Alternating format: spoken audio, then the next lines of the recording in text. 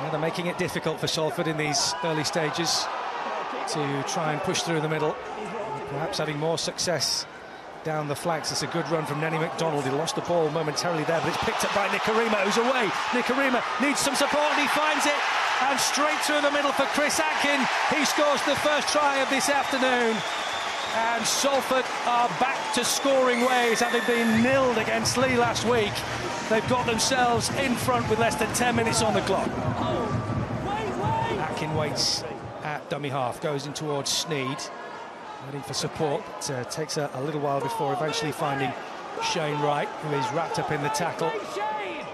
Miller comes up behind again, back towards Sneed once more. Little grubber kick through, and Briley chasing after this one.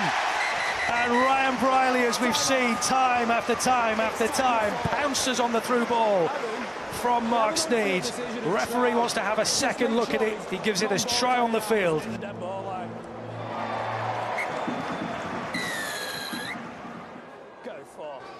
As Mellor screws it through towards Sneed, another long looping pass, but it's to no one, and Cross has done well here to get past the first and into the second, and Ryan Briley in the corner, and that was absolutely superb work from Dion Cross. Somehow he managed to scramble that ball, get through the tackle and turn it away to make it an easy chance for Ryan Briley.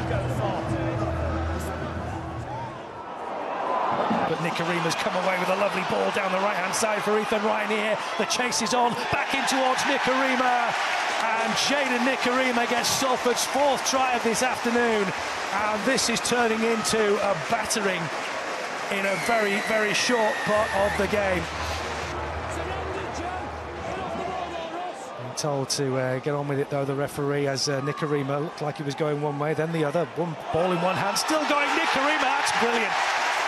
That is brilliant from Jaden Nikarima, turning, dancing, squirming his way through the Huddersfield line.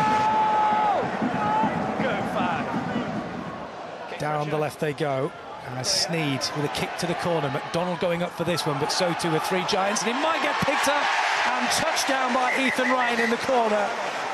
And the referee will surely want to have another look at this one. He's giving it as a try on the field.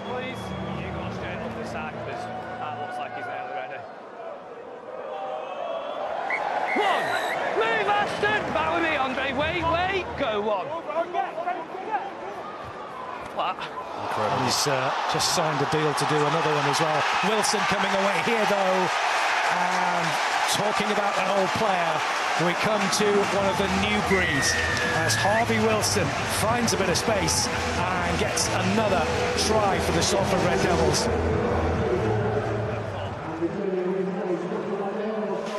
Sneed, lovely ball into McDonald, and they were caught cold there, Huddersfield, and another try is scored.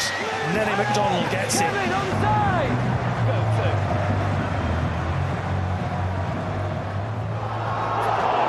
They're away again here through Ryan Briley, and he's got loads of support. If he wants it, he goes short in towards Mark Sneed, who will get himself on the score sheet, this time in the column that says try, rather than the one that is filled with his name that has goals written across it. And Mark Sneed gets another for Salford.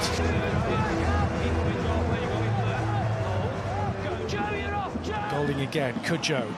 Offloading quickly, that's a lovely, nice little step, and they've got a try through Sam Hewitt. And a little bit of a push and a bit of effort, and at the very least they've got themselves on the scoreline. For the black and whites, meantime in comes Watkins, in towards Briley. Ryan Briley seals a hat-trick for the Salford Red Devils in what has been an absolutely incredible afternoon for them. It's ball in through the middle for Fenton Rogers to go chasing through. Tackler's coming in all over the place. He looks like he might have stolen one here, Fenton Rogers, from close range. He has. Referee was in the right spot to see that one, and from out of nowhere, Fenton Rogers has got a second try for the Huddersfield Giants, just restoring a tiny, tiny little bit of pride.